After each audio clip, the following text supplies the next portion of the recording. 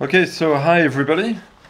Hope everybody is well. Probably back from holidays or already planning your next little weekend. So you know where to go. Yeah. But we are here to talk about the history of Portugal. I hope you like our little new studio. I thought it would be a bit more cozy like that. Okay, hope you like it. So. Back to the story of Portugal. We are in the third part of our first series about the Kingdom of Portugal. Last week we met Dona Teresa, the mother of Afonso Henriques, the first king of Portugal. I've since posted on our Facebook page a picture of the map of the Iberic Peninsula, at that time with two-thirds occupied by the Moors and the north by the 5 Christian counties we talked about the past 2 weeks. You will also see the family tree of King Afonso Henriques, his mother and his grandfather, the Emperor Afonso VI. Have a look. I think it will help you visualize what we've been talking about the last 2 weeks, okay? So let's continue our journey into the amazing story of Portugal.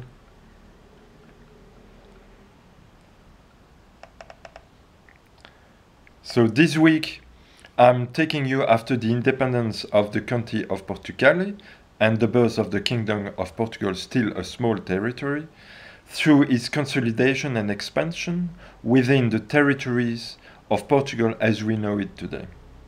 I also want to tell you about the origin and source of the military order of Christ, very powerful in Portugal in the 12th and 13th century, who played a vital and absolute unique role in the birth and expansion of Portugal, very linked with the Templars that we will cover later.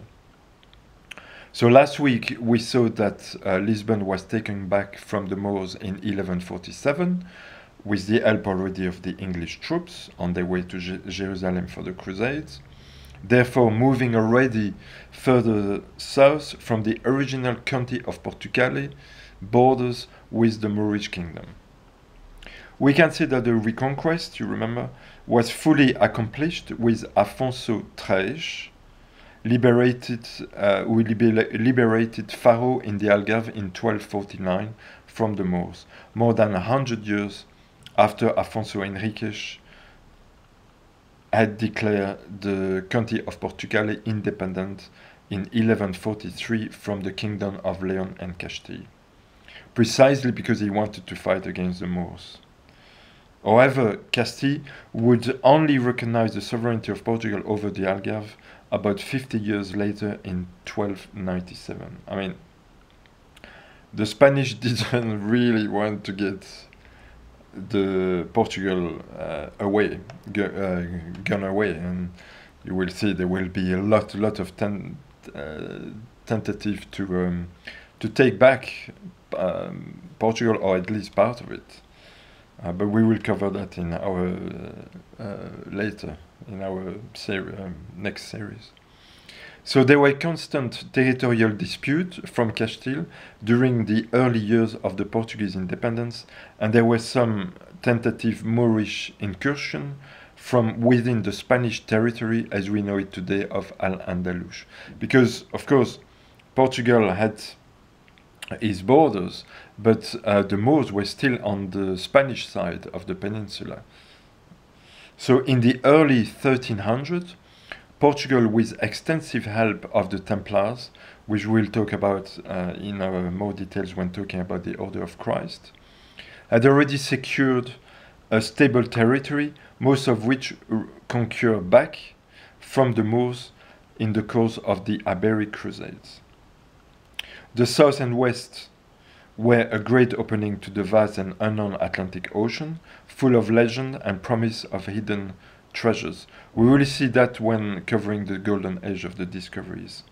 I mean, obviously, with not the borders, inline borders, more or less drone, not secure, because you will see there will be lots of incursion. Portugal had to look to the ocean.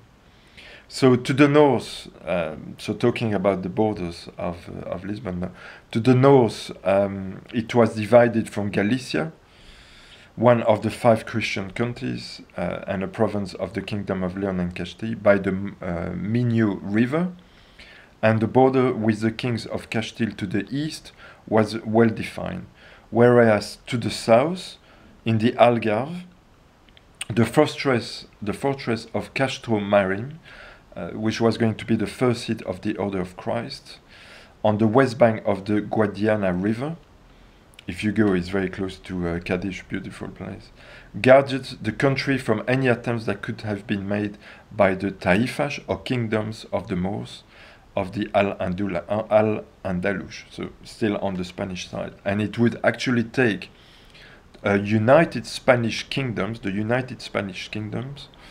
under Isabel la Católica, almost 200 more years, to conquer Granada in 1492 and close their side of the story as far as war with the Arabs was concerned. So, for 200 years, the Arabs were still in the peninsula on the Spanish border. It's only at the end of the 15th century that the whole peninsula was free of the Moors. So for that effect, i.e. to defend the Portuguese borders from the Kingdom of Leon and the Moorish, still in the Spanish side of the Al-Andalus, King Denis, the successor of Afonso III, we just spoke about him, who liberated Faro. King Denis was busy building castles to defend the border from the Castilian attacks, and he started to expand the navy in order to consolidate the fragile independence of Portugal. About the navy, we will come back to that in much more details when we cover the discoveries. But already at that time, King Denis was thinking about rebuilding the navy, because they were already thinking about going in the ocean. Probably not to go as far as India, which was the aim of the discoveries, but they had their borders secure. Now they were looking outwards. So one of the castles that King Denis built was for his wife Isabel in Óbidos as a wedding present. I mean, pretty nice present. I mention it because this castle and the city of Óbidos is very close to Lisbon. It's about 45 minutes drive, so you can go there for a day, and it's a beautiful, beautiful place. When you are here and you have time, you should definitely go there. And once a year, during a weekend, they reenact the life in the Middle Ages. I'll keep you posted about those dates. So the territorial dispute between Portugal and Castile at the start of the Portugal independence came to a head in 1383, when King Fernando I of Portugal, the legitimate son of Pedro I, dies, but with no son to succeed him. So Fernando's son-in-law, so the husband of his daughter Beatrice, so Juan I of Castile, took this opportunity to try to claim the Portuguese throne for his wife. Okay, so he took that he took that opportunity to try to actually re-annex already Portugal to Spain. So actually, Juan I of Castile temporarily invaded Portugal, but most of the people were against him, and they saw it very well as an attempt to virtually re-annex already Portugal to the Kingdom of Castile. And there follows what has been called in the history books as the 2 years crisis between 1383 and 1385, where actually for 2 years there was a total political anarchy. No monarch was ruling the country. So during those 2 years, the Portuguese opponents of Juan I of Castile literally placed to the throne of Portugal Fernando half-brother, So Pedro I's illegitimate son, Juan of Avish, okay, who was elected by the Council of the Kingdom, the equivalent of the Cortège or Parliament, in Coimbra in 1385. And he went on to defeat the same year the Castilian army led by Juan I of Castile, so the husband of his half-brother daughter. Do you follow? the husband of his half-brother daughter. So the same year at the Battle of Aljubarrota. This is a very famous battle here in Portugal, and actually I just saw very recently on TV a program about that battle. I think they were celebrating the 670. Can't remember well. You have to do the math.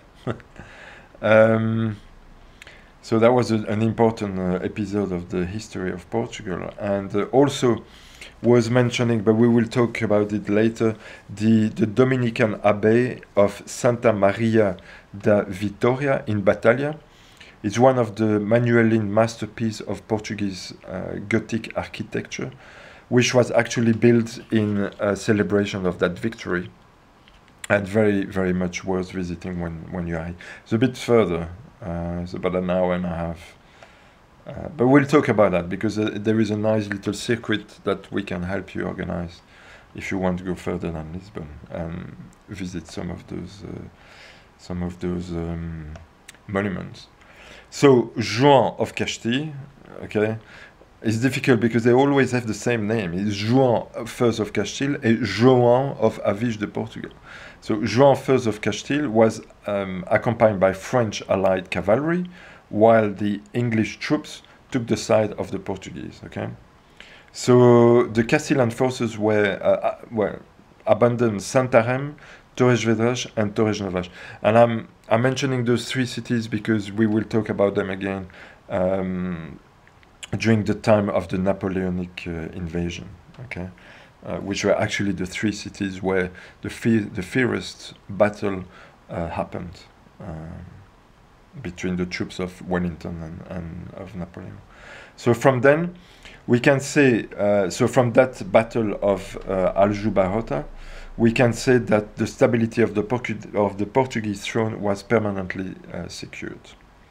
And actually 2 years after that victory, in 1387, Jean I of Portugal married Philippa of Lancaster,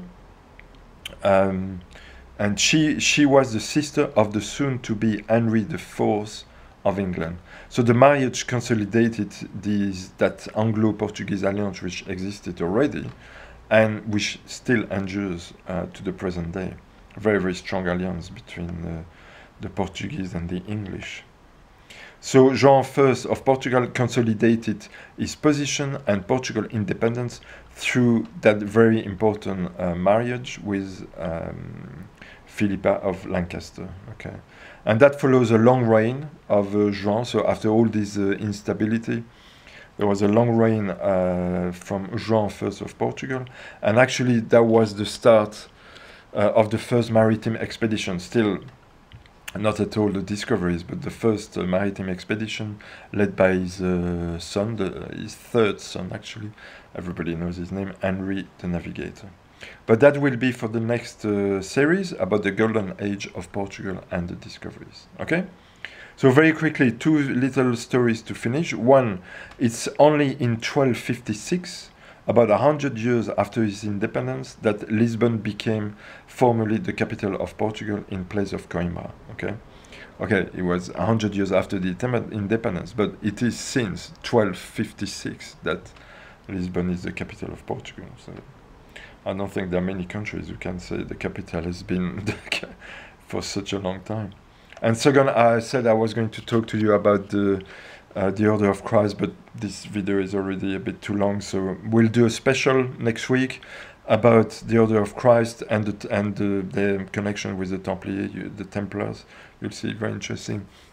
And I still would like to say a little bit more about the city of Coimbra, which for me is an amazing and beautiful student university, which was, for 100 years capital of Portugal. after having been the capital of the county of Portugal. So very long history, and who was, a bit later on during the the Renaissance, was going to compete with Oxford and Cambridge. So fascinating city. So we'll have a special next week about the Order of Christ and the city of Coimbra. Okay? So that's it for today, for this week. So as usual, like the video. I hope you liked it. Click the subscribe button of the YouTube channel. Share, talk to your friends about it. Visit our website, www.lisbonnaturally.com. Of course, you know it. And we hope to see you here very soon. And I hope you are engaging and you are talking to your friends. I know probably now is not the best time because everybody is kind of, coming back from holiday, and it's the start of the schools for some, and or universities for others. So it's a busy time, I know. But I hope those information on Facebook, on YouTube, helps you, keeping in mind Lisbon, and then when you have a weekend and you want to get away and visit a beautiful country with lots of history, come and you know where to go, and come and see us. Okay? All right, thanks, and we'll talk very soon, I'm sure. Okay, thank you. Have a nice week. Thanks. Bye.